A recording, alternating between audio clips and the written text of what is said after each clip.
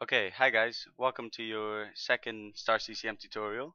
In this tutorial, we'll be basically loading up a CAD file and beginning to set up the simulation. So let's go ahead and press File, New Simulation, and this dialog comes up.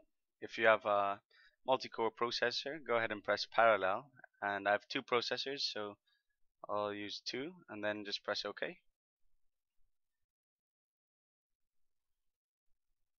Okay, so here it's loaded up. So um,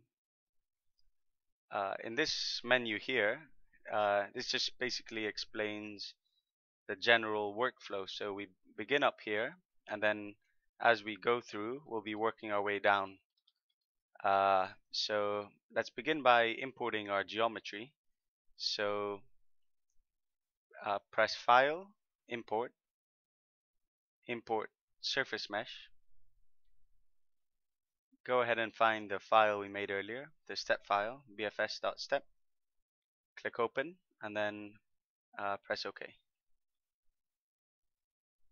Okay, now we can see our geometry has loaded up into this display here. So to navigate around, you can press press the left mouse button, click and drag to rotate. To pan around, you can use Shift and the middle mouse button, like that. And to zoom in, you can use the scroll wheel. So there's our geometry. So the first thing we need to do is tell star CCM which is the inlet and which is the outlet. So to do that, open up the parts here, and here you can see the geometry. Open that up and open up the surfaces, and you can see the faces here. So the first thing we need to do is relabel some of these faces to tell it which is the inlet and which is the outlet. So right click faces and split by patch, and it basically splits it up into all of its faces.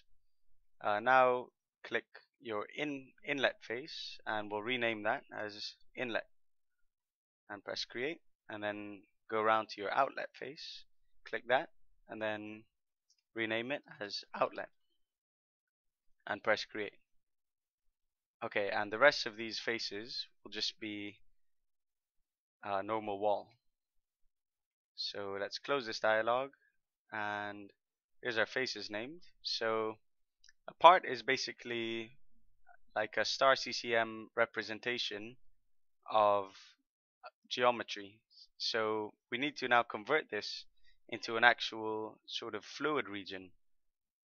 So we right click this and click assign parts to regions, and one region for all parts. And normally you want to create a boundary for each part surface. So it's going to mean the inlet, the outlet, and the walls are different boundaries. So let's click apply and close. So now you can see we've got our region created here. If you open that up, you can see our various boundaries. So that's the wall, that's the inlet, and that's the outlet. So the last thing we're going to do in this tutorial is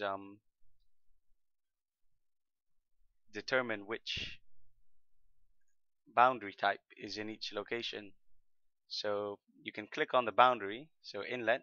Let's go ahead and change that to a velocity inlet, and then for the outlet, let's change that to a pressure inlet, pressure outlet, like that.